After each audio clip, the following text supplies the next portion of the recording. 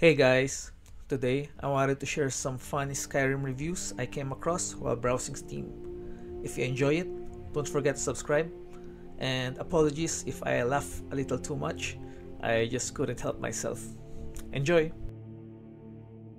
Zeus wrote, Logic and Skyrim. Find out Anis's secret, kill Anis, steal stuff from her cabin after she's dead, hired thugs up, come after me for stealing, and he sent them. Yeah, no, 10 out of 10 would be taught a lesson by mercenaries sent from a dead woman again. Okay. Mr. Legume Eso wrote, I was finally getting my life back together. I got a girlfriend, my grades were good, and I finally had a social life.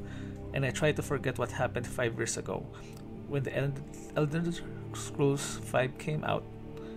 And then this shit happens again, which is basically the same shit game but with faster loading screens, and you can finally alt tab. Yeah, that's a great addition actually.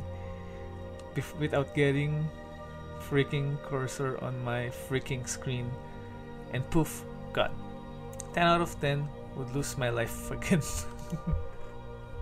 Chef Iro wrote, I have bought Skyrim over 478 times. There is nothing left for me to gain by purchasing it again. This time for my Samsung smart fridge. But I will. I will buy it again, and Todd Howard will cry a single tear of joy because he knows that idiots like me will buy this masterpiece on any platform Bethesda publish it on. Will I buy the 20th anniversary edition when it goes on sale for my T184 calculator? Yep. The Ultra Edition remaster for my Nike Air Force Ones? You betcha. Shiny Edition plus extended Ultimate Release exclusive release for addictinggames.com. Of course, I'm going to buy it. Todd, I have sold my house 3 times to maintain the funds I need to buy every release version of the Elder Scrolls 5 Skyrim. My wife left me years ago when the 12th release dropped. I never knew if she took the kids because when the Heartfire DLC was released, I cared for my adopted Tamriel children more than my living ones. The one thing I know is that my living kids did not go to college, as I spent their college funds on the 389th release of Skyrim. I hope that one day I will be able to buy the Elder Scrolls 6 as many times as I have bought this game. Tell my wife I'm sorry. Tell Todd, thank you for the game. It's crazy. Come to the House of We wrote, Todd, please don't shoot me. Please, I'll write a review about Skyrim. I'll buy 30 copies and give them to friends. Please, Todd. Please, please, please don't Oh no. Did he get shot? Jimmy wrote, I bought this game like 5 days ago and I physically can't stop playing it. I have lost countless hours of sleep. I haven't eaten in days and I can't talk to other people anymore. This game is not a game, but a parasite, and I'll freaking love it. No, my name is Big the Fix, wrote. I accidentally installed a bunch of sex mods, and now horses and dogs keep having sex with all the people in town. Dibs UK wrote, took an arrow to the other knee. That's too bad.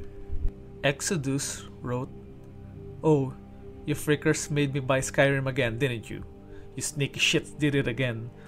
One day, I'll HD remaster my fat nutsack and sell it to you, Todd Howard, and then we'll see how you like having 2 near identical versions of my balls on your desk.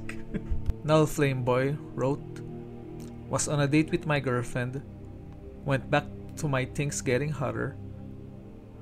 She gets on top, goes down. So good, so good. Nut. Faint.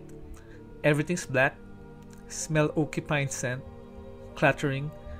Slowly gets really bright. I'm in a courage. Hey you, you're finally awake. Freaking Todd Howard. All serious, very good game. Have over 1k hours on all platforms combined. Flameboy got isekai'd. Gabu Gabu wrote, can't sex dragon. I don't know why that's so freaking funny when it's 3 words. Hey, if you're still here, I just wanted to say thank you for watching the entire vid, and I'll see you on the next one. Don't forget to subscribe.